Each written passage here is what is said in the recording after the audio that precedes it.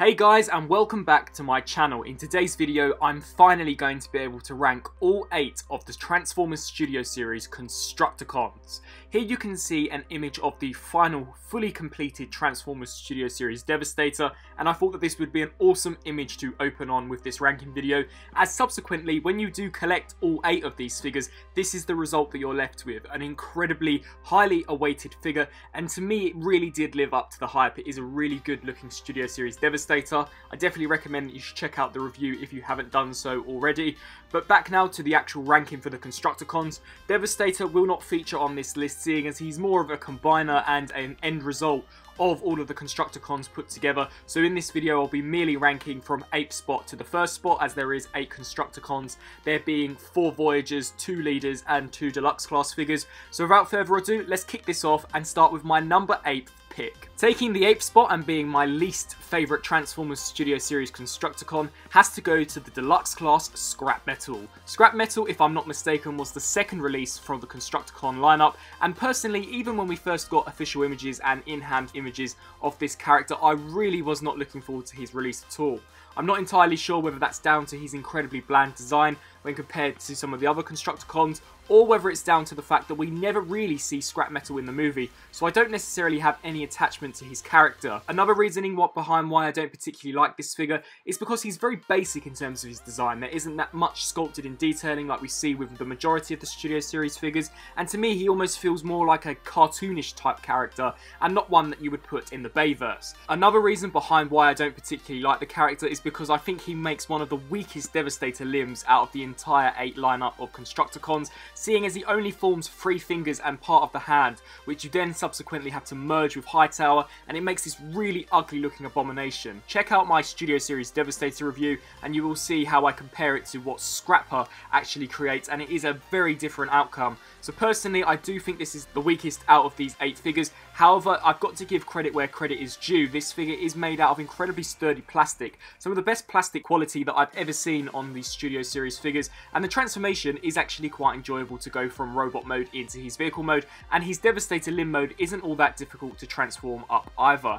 Personally for me, whilst it may not be a terrible figure, I just think that taking in that this figure isn't as detailed as the other Constructicons, he isn't very poseable either. You can't really get him into any dynamic poses, and he doesn't really come with any weapons. I've very quickly come to the conclusion that this is my least favourite Constructicon to date. Taking the 7th spot on my Constructicon list has to go to the Studio Series Deluxe Class Hightower. Now don't get me wrong, when this figure was first unveiled way back in 2019's New York Toy Fair, I actually thought this was one of the most intriguing and interesting Constructicon or just Decepticon designs in general. This took an original concept idea and adapted it into a plastic format, which I think was really interesting, as it was kind of the first time Hasbro had ever really delved into concept characters for the Studio Series line.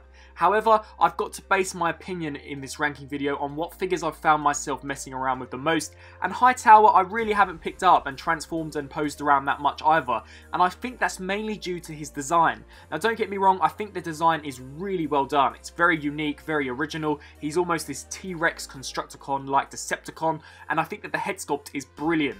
But the articulation, although he has got loads of different joints in the legs, there's really not much you can do with him, as he doesn't really have any articulation in the arms, and he really just doesn't pose right. I even had difficulties posing him in this particular pose, as I just couldn't think of any imaginative ways to display this figure. Also, the transformation on this figure is very simplistic as well, and to be honest with you, it's actually quite boring. There really isn't much engineering that goes into it, which could be a bad thing or a good thing depending on if you prefer your Transformers more complicated or less complex. But with all things set aside, I know it may seem as if though I'm hating on the 2 Deluxe class figures from this line because they are perhaps the smallest, but believe me, it's not that at all. It's just that I haven't found myself having really any attachment to them, and that could be down to the reason that neither of these actually appeared in the movie, so I haven't really got that much inspiration in taking photos with them, messing around with them, or indeed transforming them.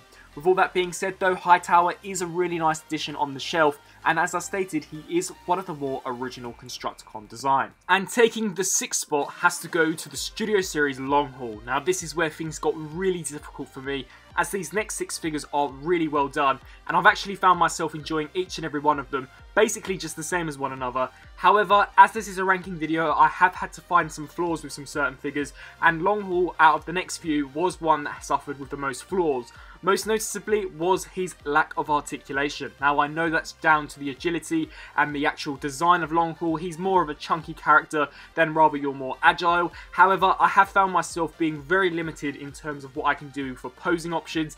This was really the most dynamic pose I could get this particular character in, which, as I stated, isn't a drawback really and truly at all. It's just that he isn't as articulated and as dynamic as some of the other figures on the list. But in terms of movie accuracy, he is fantastic. One of the best looking Studio Series figures out there. I think the detail is mesmerizing. He's a major step up from his rather rare counterpart that we got in 2009, the original Voyager class Longhaul. So it's great to see Hasbro really taking note of some of those ILM files and really getting the details down to a T. I think that the figure is painted really nicely as well. There's definitely enough paint variation. I do like the green plastic that they've used too. It looks very authentic to what we saw in the movie, and the head sculpt is beautiful. All the mandibles that you can see within his mouth, the exquisitely painted eyes, just a really well done figure. And the transformation isn't all that difficult either, getting him from his robot mode into his dumpster truck mode, which also has some problems. I don't think that the truck bed is as clean as perhaps they could have got it, but seeing as this transforms into a limb of Devastator, I know compromises had to be made,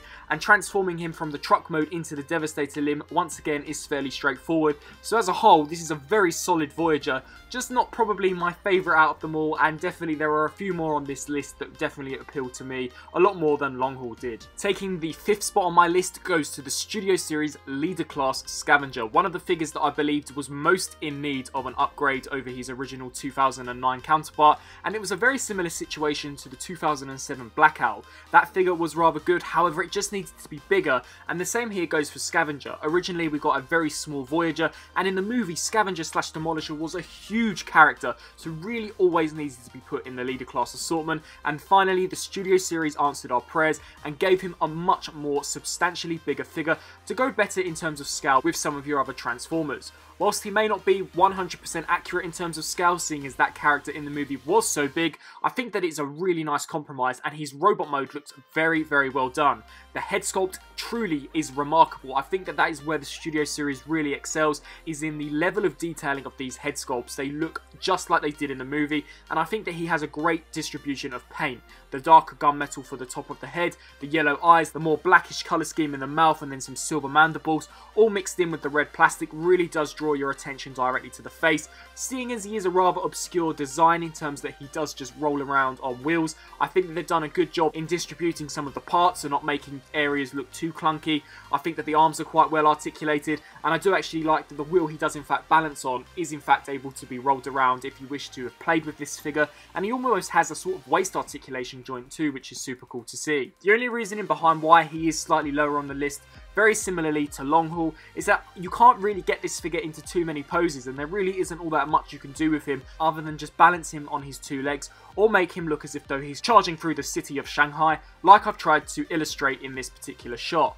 The transformation for him too isn't as easy as I would have liked. There are definitely a lot of twists and turns that have to be taken, and you do find yourself almost getting confused as to what part is supposed to rotate. And then when we finally get him into the construction vehicle, I really think the leader classes suffer in terms of their compromises, as their construction vehicles don't seem to be as clean and tidy as some of the other Constructicons, as his vehicle mode is left with a lot of hollow spaces. However, I can see the exceptions that had to be taken in order to get him to transform into the robot, the truck mode, as well as the Devastator limb mode, and personally, just as long as they always nail the robot modes, I'm probably more than likely going to be sufficed with it.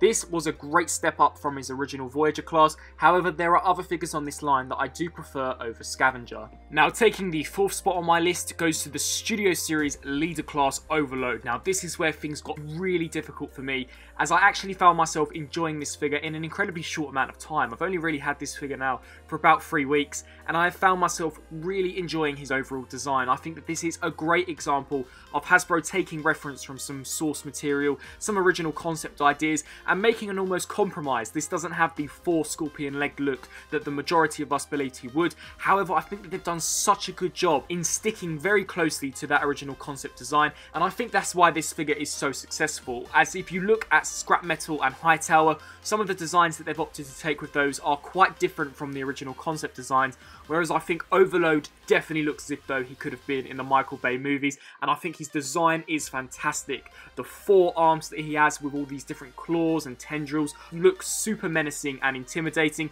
His head sculpt is very compressed and very intimidating as well. I love the mechanical detailing within his torso, and the articulation that he actually has, considering he is rather obscure, is actually really well done as well. I was really surprised with the articulation in Overload's legs. He has got ankle rocker joints, the legs are articulated at the knees, he's got spikes that come out from the knees, just a really well done figure, and the ratchet joints for the hips of Devastator really do help you get this figure into some great poses in robot mode. I just found myself really enjoying the overall design of this character in his robot mode. However, as I have to factor in all of the elements, his vehicle mode, very similarly to Scavenger, does let him down ever so slightly, just as there has been compromises had to be made, and I don't necessarily think that his combined form is too interesting either. It's more of a piece in bringing all of the limbs together, so it doesn't necessarily look the most eye-appealing, but it is the central component that you will need in order to bring Devastator together, and I've got to be honest with you, they definitely did save one of the best Constructicons for last. Taking the 3rd spot on my list goes to the newly released Transformers Studio Series Voyager class Scrapper. Now, when this figure was first unveiled at this year's Wonder Festival, I did very quickly state that this could potentially be my favourite Constructicon. It's definitely not my favourite, but it is up there. As you can see, it has taken 3rd place, and that's because the design is so well done. You can see here that I have based this scene on the one scene that we actually see Scrapper in the movie, and that's when he is attacking Sam and Michaela using his mace whip. And really, as soon as I saw that clip, I was really intrigued with his design, as he looks very alien. I think that he's got a very almost snake-like head design, with it being very thin and very slender, and you've got the very small slits in the eyes as well with the red paint applications to make him look very menacing. I think that the robot mode proportions are quite nicely done as well, and I think that the way the transformation works truly is remarkable. The way the legs transform and you get the wheels that fold up in the lower region of his feet, very, very well done and very good use of using vehicle mode parts. I do hear that his vehicle mode isn't accurate, however, as a construction vehicle, I think that it works reasonably well enough, and it definitely does blend in with the other Constructicons, and I think that his Devastator limb mode, that being one of the arms to Devastator, is vastly superior than that of the Scrap Metal and Hightower combo, as stated in my review. Just overall, this figure is really well done, the detail's great, I think that he's got a good range of articulation, specifically in the upper torso. As we begin to go down to the lower region, it doesn't get as articulated as perhaps I would have liked it to have done, but Scrapper definitely gets the job done and is a prime example of a very good modern day Studio Series Voyager class. And now taking the runner-up spot in 2nd place has got to go to the Transformers Studio Series Voyager class Mixmaster. If you had watched my review of this particular release way back in December, I very quickly stated that I was so happy to have been getting a Voyager class Mixmaster in the Studio Series lineup, as his design resonated with me so well when I first saw it in the Revenge of the Fallen movie, and the original Voyager class that we got in 2009, up until this release, quite frankly, was one of my best Voyager figures in the movie line of all time. I absolutely loved that figure. The one thing that I didn't necessarily like about it so much was that the transformation was one of the more involved, which I do like involved transformations, but believe me, I used to dread transforming that.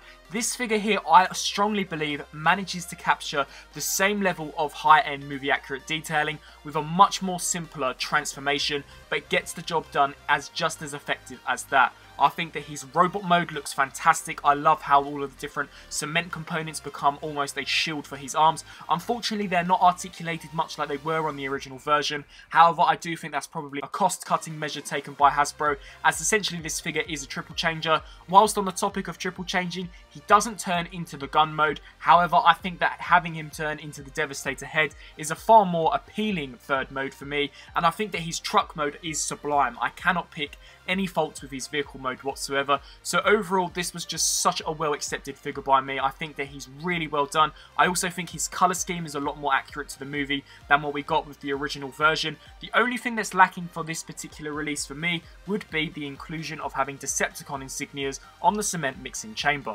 And so here we have it, my number one pick for the best Transformers Studio Series Constructicon, the Studio Series Voyager class Rampage. I would never have thought that Rampage would be my favourite Constructicon. However, he was the first Constructicon to be released for the Studio Series and really set the bar for the future releases. I have found myself absolutely loving this figure, and I think it's for a couple of reasons. The first reason was that I never really had the original version of Rampage / Skipjack in the 2009 movie. However, I did very recently get that deluxe figure and it is awful. So this is a major step up when compared to that figure. He's now in the Voyager class line rather than the deluxe class line, and I just think the level of movie accurate detailing is fantastic. He looks so well done and all the paint applications really help to amplify the sculpt. I also think that the main reason why he is so well accepted by me was because the original red version of Rampage, I believe, was a Takara exclusive, which was really elusive. So to get this much more movie accurate red version of Rampage